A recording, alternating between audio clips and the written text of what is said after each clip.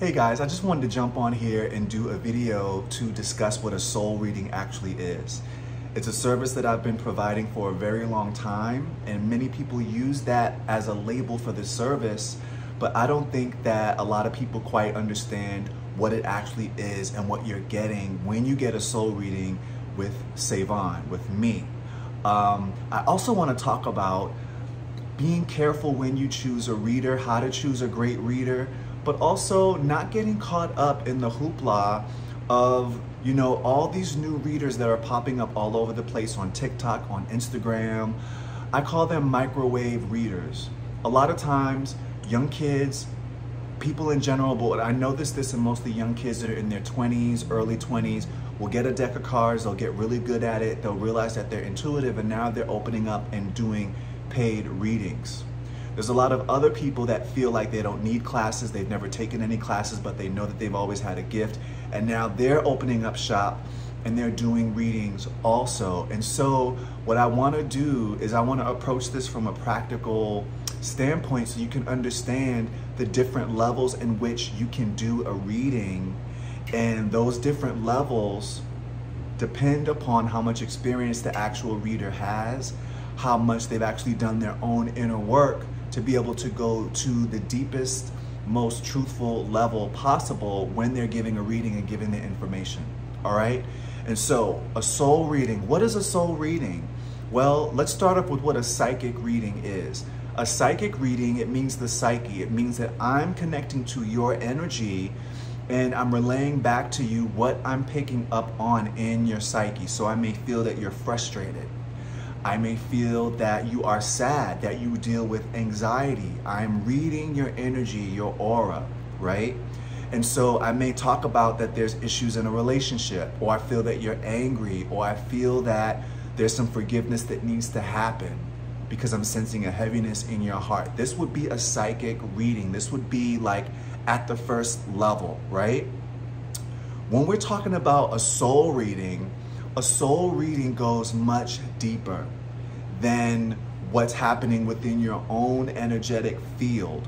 Because when you get a reading, oftentimes with a reader that's not necessarily experienced, and they're just starting out, they're just starting to tap into their gifts, even when you get a tarot reading, they're just reading the energy that's in the aura. They're reading your energy, any other energies that are also in your aura, and they're relaying that back to you either through the cards or through their own messaging, what they are becoming aware of. And that might be the extent of how far the reading actually goes for you. And oftentimes people will leave feeling like, oh my God, this person picked up on everything, but they didn't read you at the level of the soul. They just read you at the level of your aura.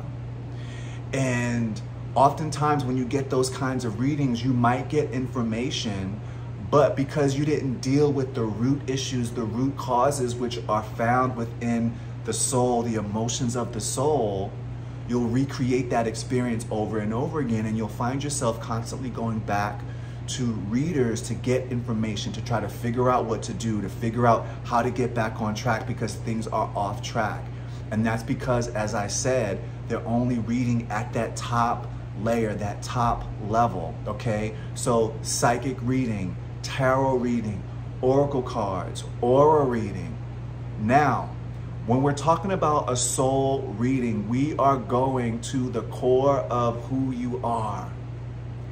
And when we go to the core of who you are, we're not saying things like, I know you're angry, I know you're frustrated, I know you're dealing with depression.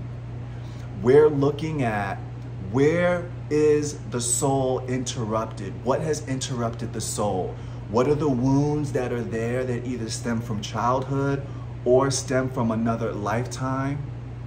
What's not allowing the soul to express itself? So instead of me, if I was doing the reading, I would not say, I know that you're frustrated, what's going on in your life?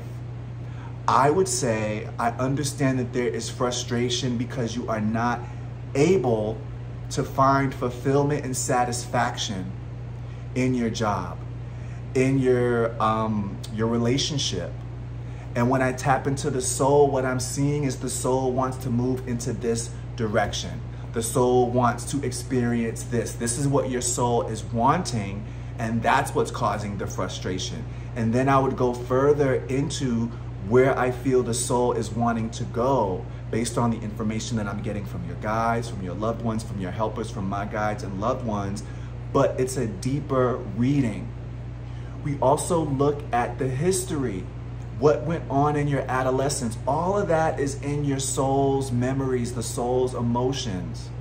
So you might have certain issues, certain characteristics within your personality that disempower you, but you may think that that's how you've always been, and you may not realize on a deeper level there's a wound there that is revealed by tapping into the soul to help you let that go.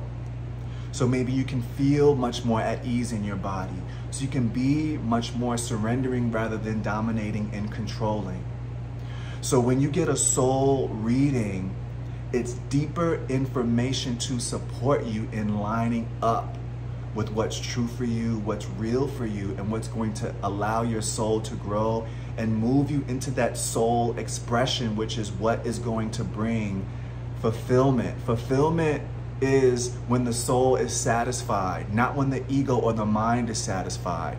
And that is why you can be in a relationship with someone, for example, that you are attracted to. You thought everything was good at first, and then you realize there's no soul connection. Your soul knows that that's not who it wants to be with. And what most people don't realize, and there's a learning curve here because none of us are taught this, is you want to line up with what your soul wants for you, rather than this is what I know that I want. I want a job that pays me this much money, that does this. This is the car that I want. This is the partner that I want.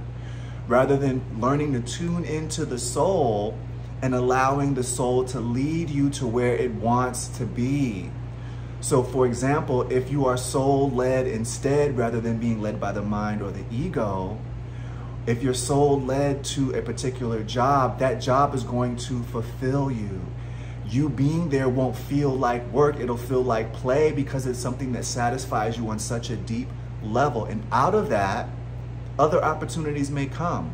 You'll glow, you'll shine, because all those qualities contained within the soul will rise to the surface and express themselves.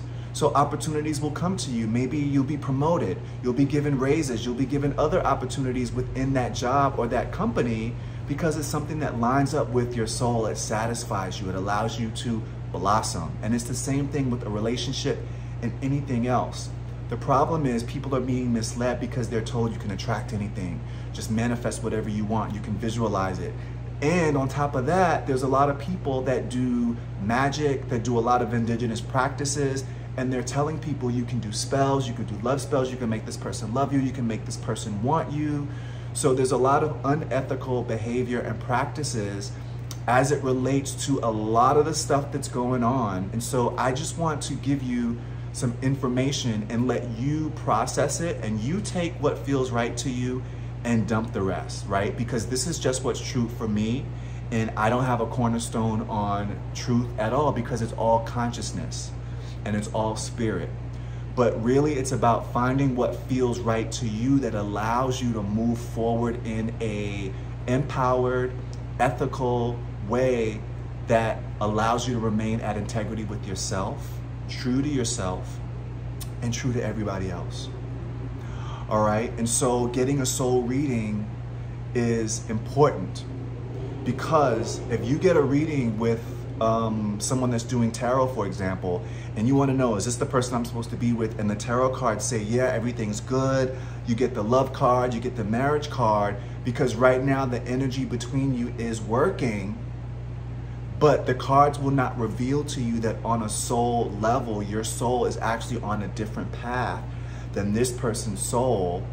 And 6 months down the line, there's gonna be a split and things are gonna start to happen in that relationship to move you apart because you're both attached to each other.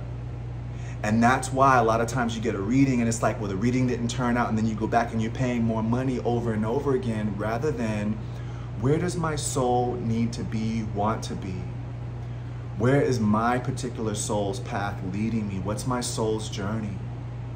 And so working with practitioners that specialize in working at the level of the soul will not only assist you in that, but it'll give you the information that you need to make the best choices for yourself.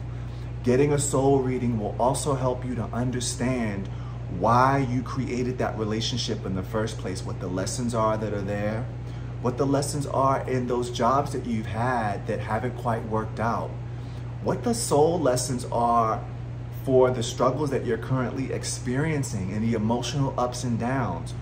All of these things can come out of a soul reading.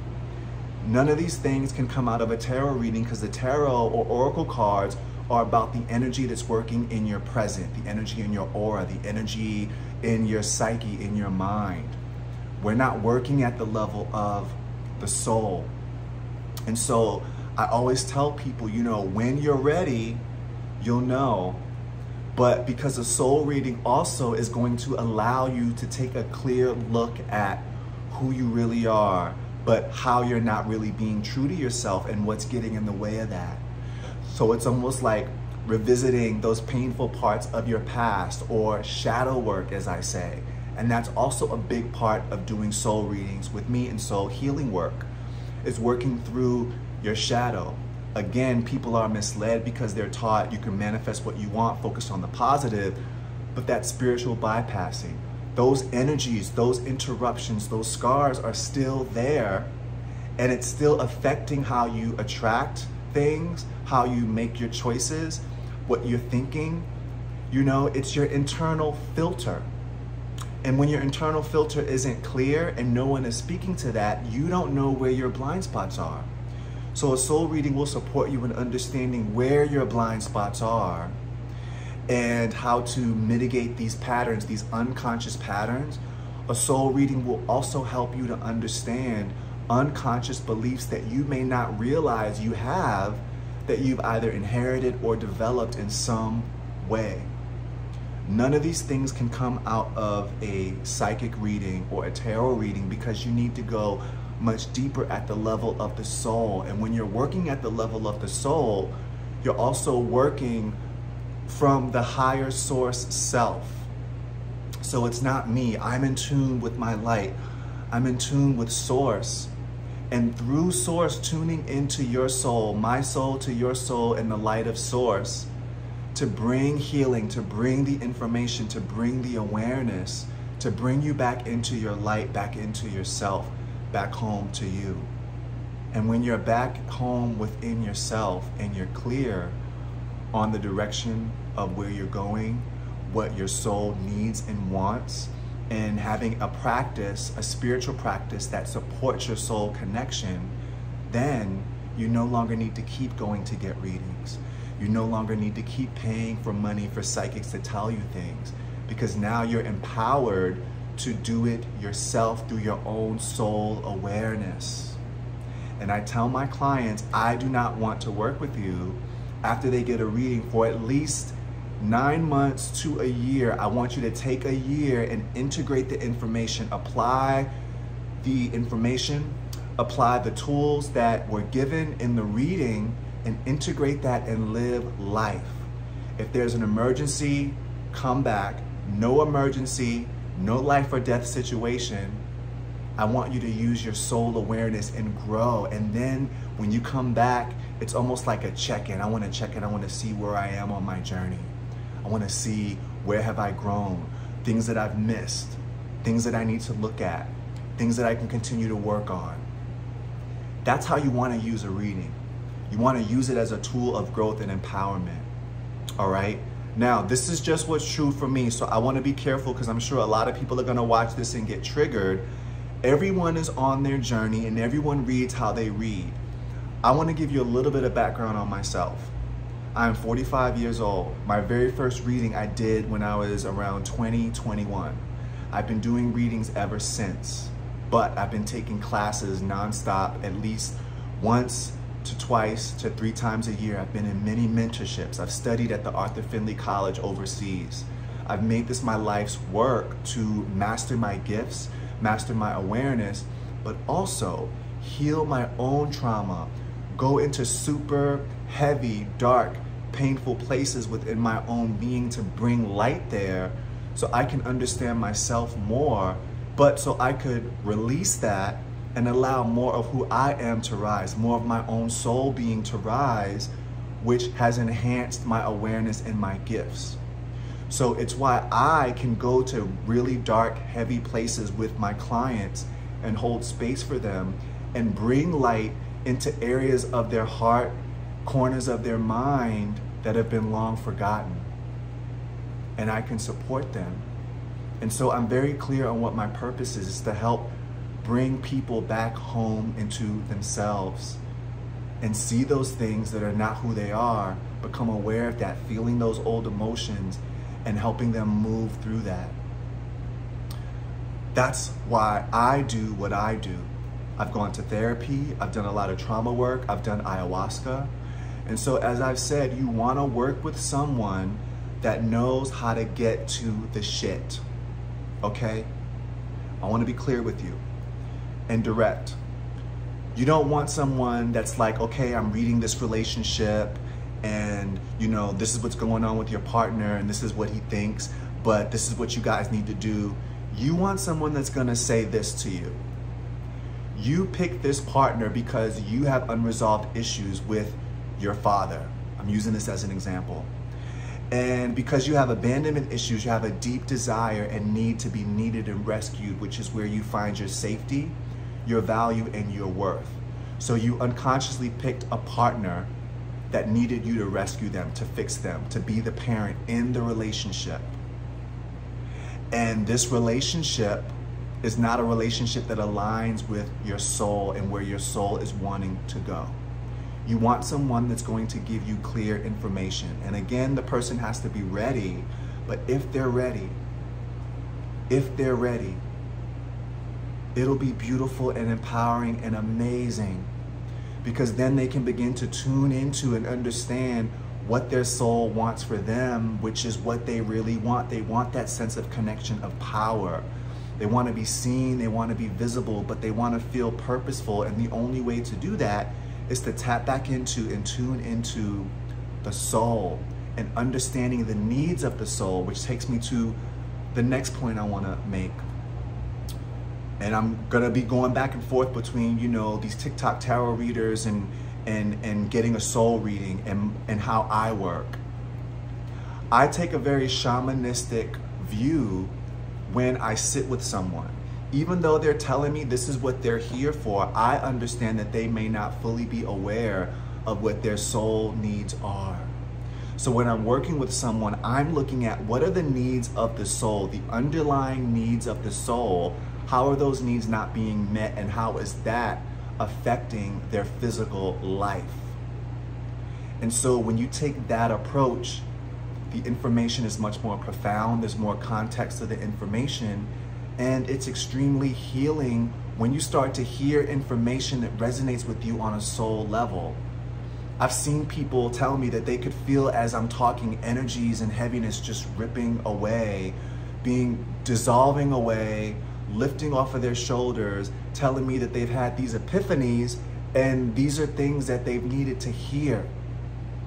And it's changed their life. And I record all of my readings. And I'm not trying to sell you on my readings, but I'm letting you know how I work and how a lot of people that I know, practitioners, work in a way that's going to empower you. Now, when you're getting a tarot reading or an oracle card reading, it's not always going to address the needs of your soul. And yes, I do oracle card videos, but if you watch my oracle card videos, and you can click on the playlist below, watch them, pick a number, see if there's a message for you.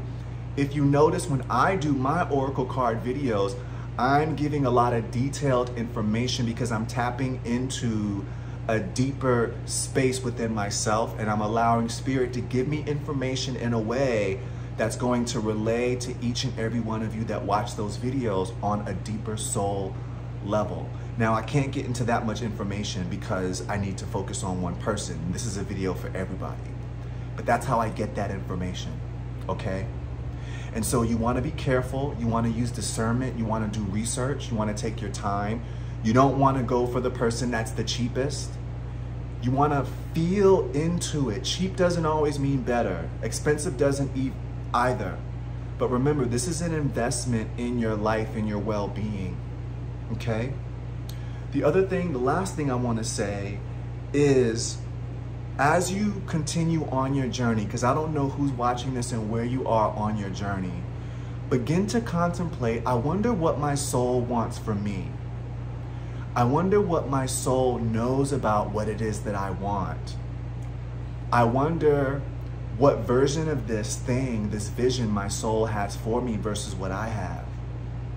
And as you begin to contemplate that in meditation, begin to call your soul forth to guide you, to give you vision, to show you where you need to be, to assist you in creating the relationships that you want, to even assist you in any area of your life where you're having problems, because it's all there. That's why they say everything is within you, because it's all within the soul. Your soul is a facet or an aspect of the Creator, of the all living within you as you.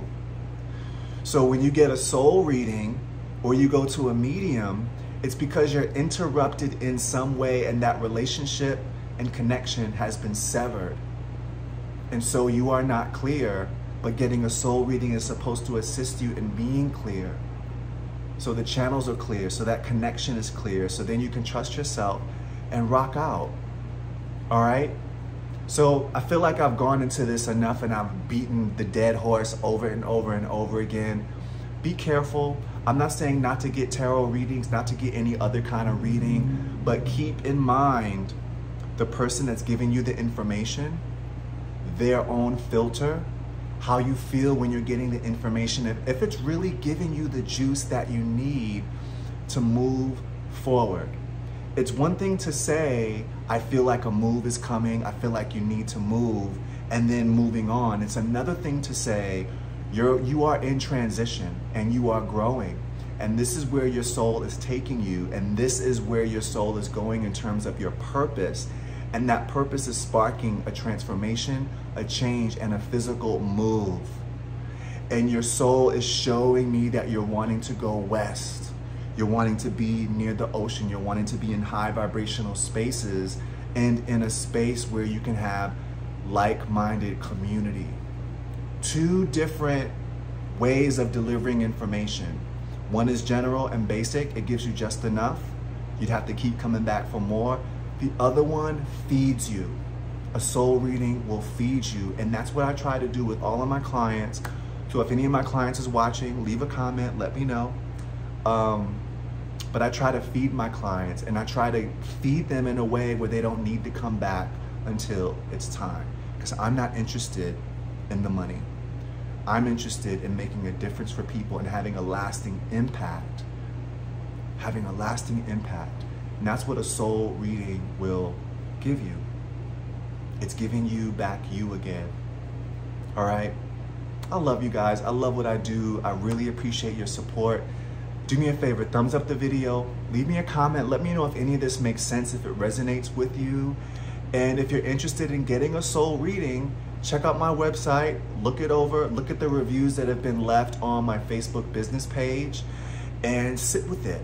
Sit with it, sit with your soul and see if you are led to work with me, or if it leads you down another journey to find someone else that's much more aligned. But either way, I want you to tune into your soul. Last thing I want to say is, if I've given you a reading and you benefited from it in any way, a reading or a healing or any of my services, especially in the past, I would love for you to leave a review on my Facebook business page. I have so many reviews on there, and I direct people to that page so they can see real people leaving comments. There's no way to make up their reviews. These are real Facebook profiles. These are real people that have left honest reviews of what their experience was. I would love for you to share that. That's how I'm able to help people. I don't advertise. Of course, I post testimonials here and there, but it's mostly word of mouth, and it's people that watch these videos, which I'm grateful for, and people that also read those reviews. All right, y'all, I love you. I love you so much, and I'm so grateful that I've been on this channel over 10 years and I'm still going. Some of you have been with me since the beginning and you are still with me, and I appreciate it. I love you. Take care of yourselves. I'll see you next time. Bye.